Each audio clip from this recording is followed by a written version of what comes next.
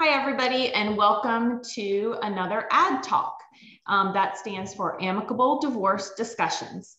My name is Tracy Ann Moore-Grant, and I'm the founder of the Amicable Divorce Network. I am an attorney, a mediator, an arbitrator, guardian ad litem with Patterson Moore Butler, which is in Cumming, Georgia, Forsyth County, Georgia, north of Atlanta. And today I'm really pleased to be talking with Paulette Rigo, who also holds many different hats in the divorce industry. So I will let her introduce herself. And today we're going to be talking about divorced parents, a guide for helping children feel at home in two households, which is certainly an issue that hits home for many families as they move forward with two different households and the future blending of families. So Paulette, introduce yourself to everybody.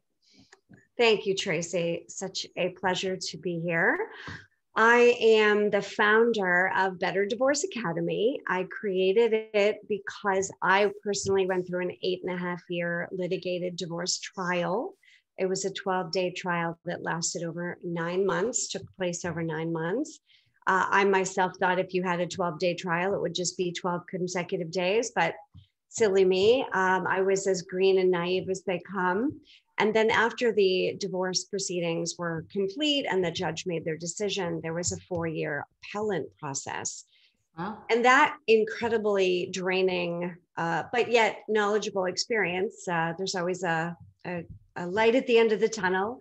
It really propelled me to create a better experience. So I knew that I needed to do a lot of research and change the conversation about what divorce can and should look like. Now, I'm not pro litigation or pro anything. It just so happens that's my personal experience. And I too, when many people reached out to me and said, "Can you help? I heard about your case. I can't believe you're still not divorced yet. What is taking so long?"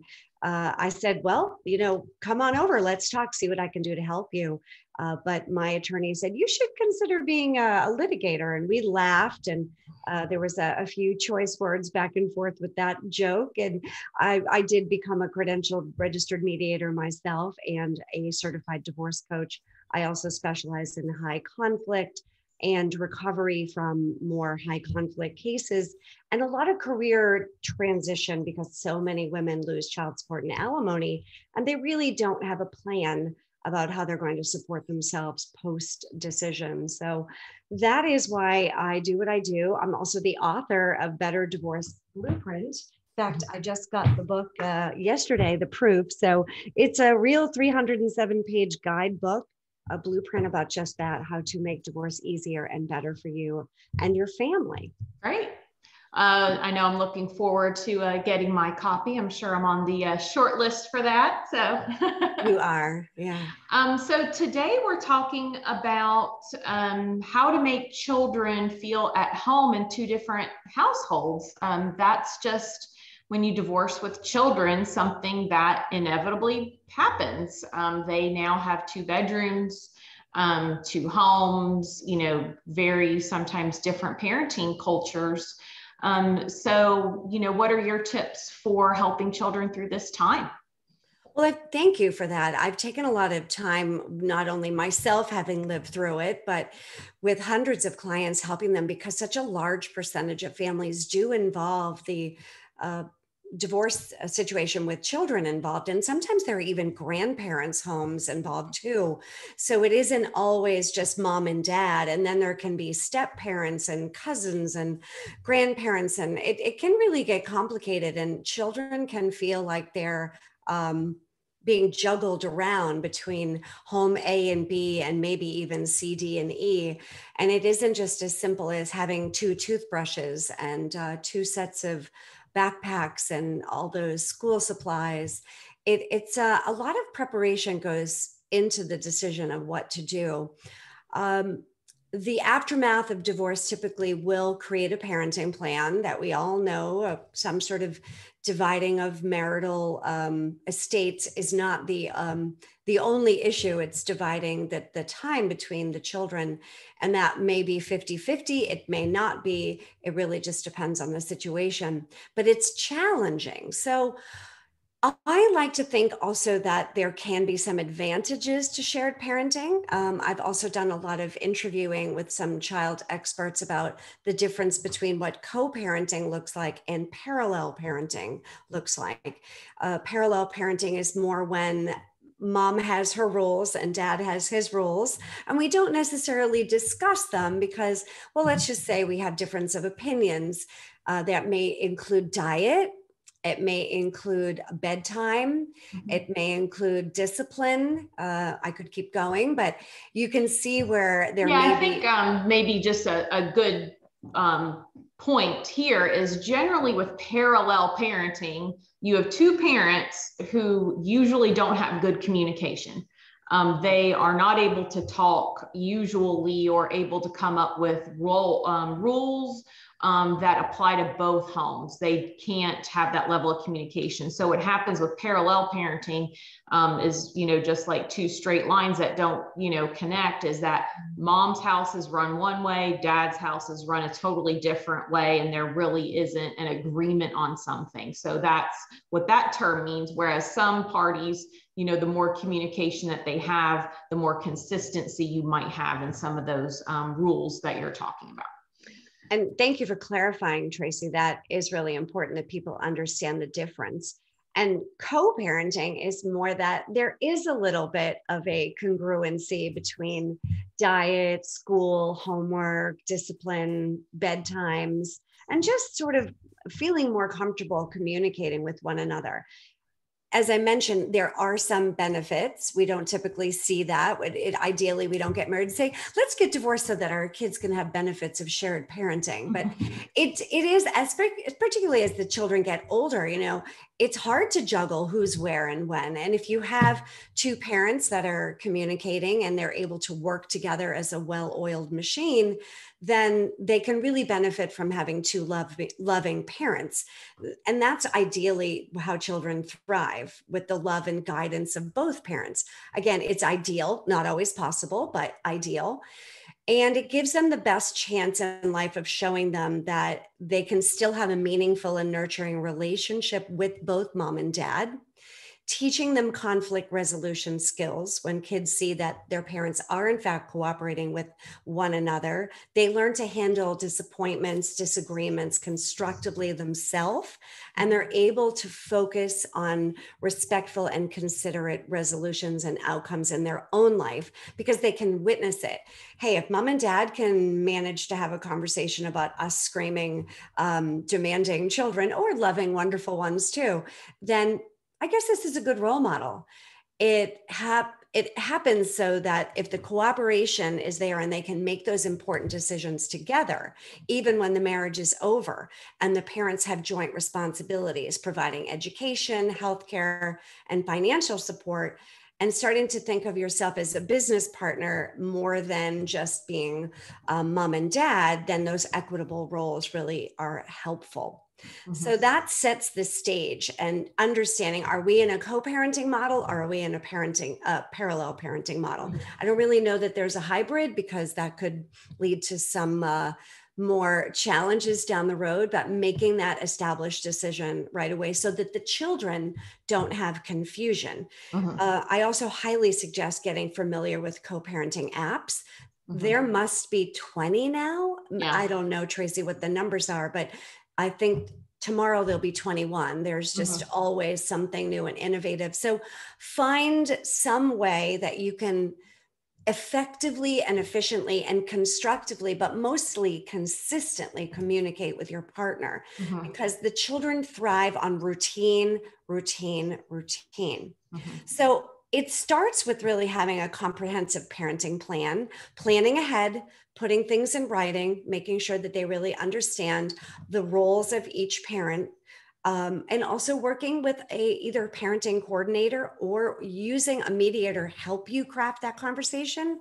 Because if you can walk through education, medical, extracurricular, and religious decisions ahead of time, which you should, I mean, hopefully if you've had the right professional, those decisions will have been made, but it's not only establishing them, but enforcing them, although that seems like a harsh word to use, but routine and consistency is so key. Yeah. Now, I think just to let people know a couple of things that you touched on as far as these co-parenting apps, I think probably the biggest one is Our Family Wizard.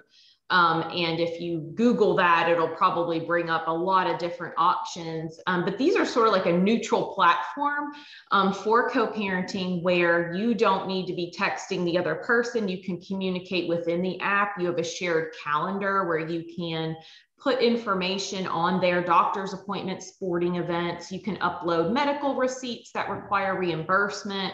All types of different options. They're all different. Some are free, some have a small fee.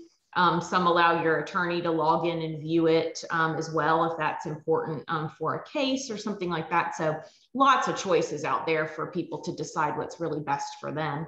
And the parent coordinator that you touched on, I think in Georgia, we don't use them as much as people do in other states, which is unfortunate. I've done the training and I've done some parent coordination. I always refer, parties to it. But for those who aren't familiar, parent coordination is either a mental health professional or an attorney or somebody that's taken the training. Typically, each state is different for what education and training they require to be this, but generally speaking, this is a person who helps you resolve disputes. A very common issue that I see is technology rules. Should a child have a phone? Who has the password to the phone? Can the child have a TikTok account? Things like this where parents have very different ideas, but they need some consistency. And so a parent coordinator is sort of like a private mediator, but it is not confidential. They help you move through these disputes, sometimes documenting problems as needed for litigation. But there's a lot of people that offer this service. So as opposed to going to court over minor disputes, it is a professional that you can enlist to just really help you guys move forward with resolutions, agreements, and move along and get those things settled. I have found the use of co-parenting apps incredibly powerful in avoiding conflict, with correctly communicating directly with the spouse and avoiding using the children as messengers. That is one of the big problems, where the kids feel like they are the string between the two cans of, you remember that telephone game we used to play? Yeah. It makes them feel the tension and having them not feel like they are the messenger, like, oh, honey, tell dad, or why won't you let your mother know that, avoiding that is very important. And also being willing to be flexible. There needs to be a little bit of compromise and not steadfast. I had a client say he's 3 minutes late. And I was like, okay, well, let's just take a little grace. a little bit of grace period, sir. Is that 5 minutes? Is that 10? Is that 15? Is it a half an hour? Only you and your partner can make that decision, but it does lead to making it less stressful for the kids. But leading into the step to take specifically with the children, it all starts with having an incredibly positive attitude. If you are cheerful, relaxed, your kids will pick up on those feelings. If they tense, they feel your tension and your frustration and your fear, your sadness, they will pick up on it. So trying your best to be incredibly relaxed and just comfortable with the situation. It's new, it's going to take some time, but projecting a positive attitude is where it all starts. I also suggest having a calendar. Maybe it's on the refrigerator door, or having some sort of bulletin board in a study area where they can see the schedule, vacations, doctor's visits, extracurricular activities, parties, special events, things to look forward to besides getting in the car and doing the switch. at a glance so that they can look at them. I also love color coding it. So maybe one kid is pink and one is blue and one is purple and whatever their favorite color is. And they're also able to write on it themselves and, put stickers or of course, age appropriately, whatever it looks, make it seem more fun. And it's like something to look forward to than like time to the switch off now. It's a little bit more of something exciting to do.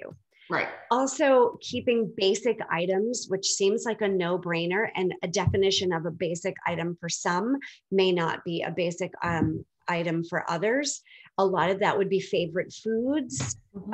Also, besides the hairdresser, besides the the hair dryer. I don't know why I said hairdresser. That would be a really interesting thing. They could have a hairdresser at each other's home. A hair dryer. Those are usually for teenage girls, right? But those things are really important. Makeup, toiletries, toys, just something as simple as extra notebooks and pens and staplers and scissors. So they're not bringing that stuff back and forth. Naturally, toiletries are no brainer, but you can just imagine how a child feels when they've lost or can't seem to find their favorite blanket or their favorite teddy bear or their favorite toy. It really makes them feel stressed out, and that lack of familiarity in both or more settings. And I also suggest they plan for quiet time. I know we want to cram in every minute when we're with our child to make it quality, quality, quality. And there's a natural feeling of awkwardness when they first arrive back with you, like catching up. Well, what did you do? And where did you go? And what happened? And just allowing them to have a little bit of a peaceful routine, maybe reading a book, taking a walk together, going to a park, where nothing really needs to be said. It's just a matter of a transitional time that's softer than, hi, how was your week? What needs to be done? To children, that feels a little bit like feeling bombarded with, oh, here she goes again, or here he goes again. Also providing advance notice, starting casually mentioning the upcoming household change when the time to move is approaching. Meaning they know that tomorrow's the day, or in an hour we'll be getting ready to pack up and go to dad's or mom's.